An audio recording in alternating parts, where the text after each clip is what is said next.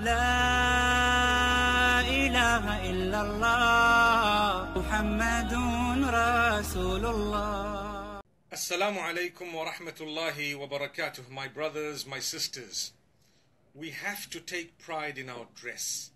It does not mean that because we're Muslims we should not be taking pride in the way we dress. You don't have neat clothing, something that looks decent, reasonable, presentable. We do know that yes, we do have rules and regulations governing what we should wear in terms of the type of clothing. It should be covering, it should be modest, it shouldn't be see-through, etc. But that does not mean that we should not be neat and we should not be presentable at all times. Sometimes I see people who are Muslimin, male and female, who don't take pride in their dress at all. So they look very, very, should I say, I'm trying to choose a good word. In fact, they don't look as neat as they should. So what we need to know is the Prophet ﷺ has also taught us to be clean, to be neat, to be presentable. You know, there was a companion who once walked into the presence of the Prophet, peace be upon him, and he had tatty clothing. So the Prophet ﷺ asked him what he had in terms of the type of business that he had. And then he was told that this person, or he responded saying that he was a shepherd who had so much in terms of a flock. And then he says, the Prophet, peace be upon him, says, لِيَظْهَرْ أَثَرَ نِعْمَةَ اللَّهِ عَلَيْكِ. Beautiful hadith. That the gifts of Allah subhanahu wa ta'ala should be apparent upon you. When someone sees you, they should know that yes, Allah has blessed this person. It's not a matter of arrogance. And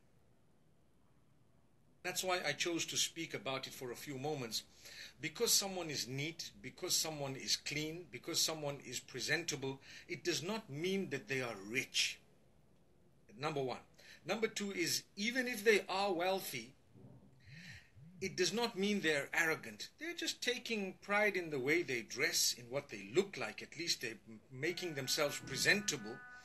But what makes you or breaks you is your character and conduct, your closeness to the Almighty.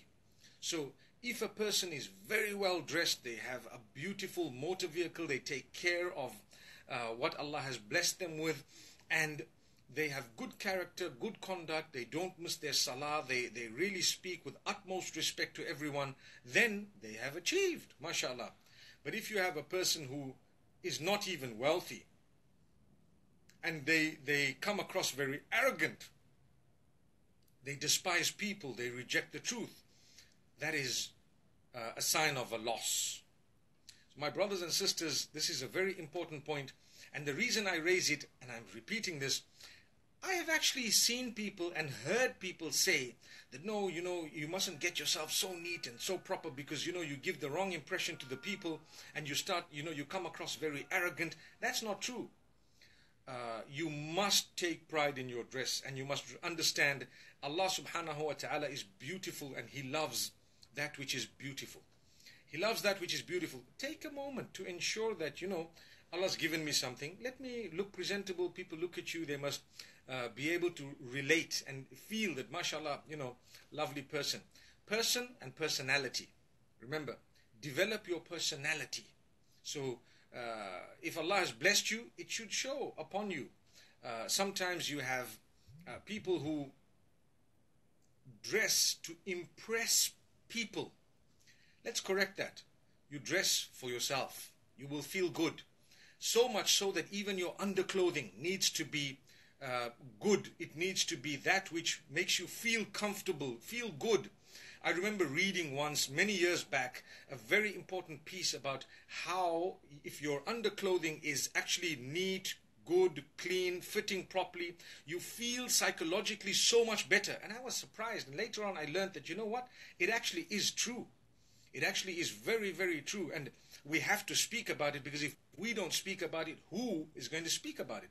So my brothers and sisters, remember that when we take pride in the way we're dressing, primarily it's for ourselves. I'm doing it because I want to feel good. I mean, I don't want to be a person who feels so negative all day. I feel lethargic. I feel uneasy.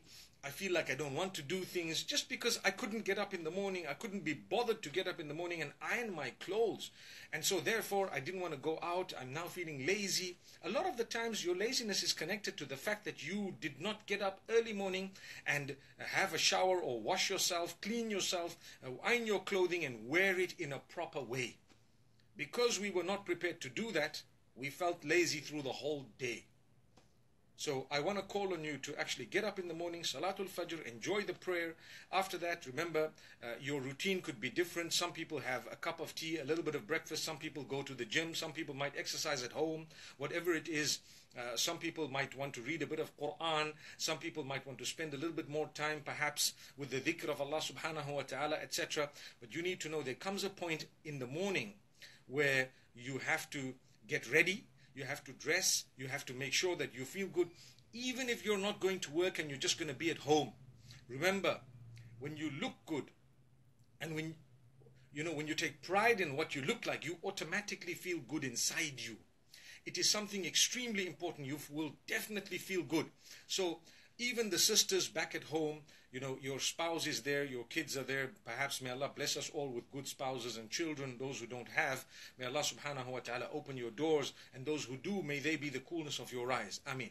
But that having been said, even if you're not going to be going out, you must take pride in what you look like. Come on, neaten yourself, comb your hair, make sure that you've taken pride in what Allah's blessed you with. I promise you, psychologically, you will feel so much better.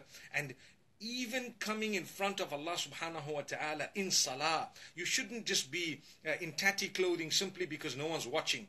You need to take pride in the dress. You can apply something good on yourself.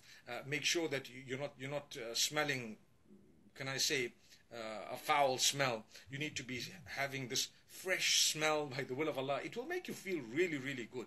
And then you've prayed, you've freshened up, and like I said, primarily it's for yourself. Yes, if you're married, you include your spouse in it as well. And for the sake of Allah, Allah's blessed me. Why should I lie about it? Why should I hide it? Why should I pretend like Allah hasn't blessed me? I need to have something neat, clean, good. I will feel good. So when I engage in my prayer, I'm going to feel so good about it, and I'm going to feel fresh. When you get up to pray after you have after you have had a bath and made your wudu correctly, or you have freshened up properly and you say Allahu Akbar, you feel so good about it. And everything is neat, the place is clean, everything is clean, you feel good. But if it is not, trust me, even the quality of your acts of worship is compromised. And therefore, I want to add something beyond just your dressing. Your surroundings, your home, your bedding. You get up in the morning, make your bed. No matter who you are, make your bed. Try and neaten the place. Make sure that your carpet is clean if you have one, or the surroundings, the floor, the curtains. If there is a mess around you, learn to pick it up. Learn to put it in the bin. Learn to clean. Learn to help in the home. All this will help you be a better person. You become psychologically so uplifted, and therefore spiritually also you will be uplifted. So remember this. Try not to use foul language, even if others use the foul language. Make sure that you're a person who respects yourself before anyone else.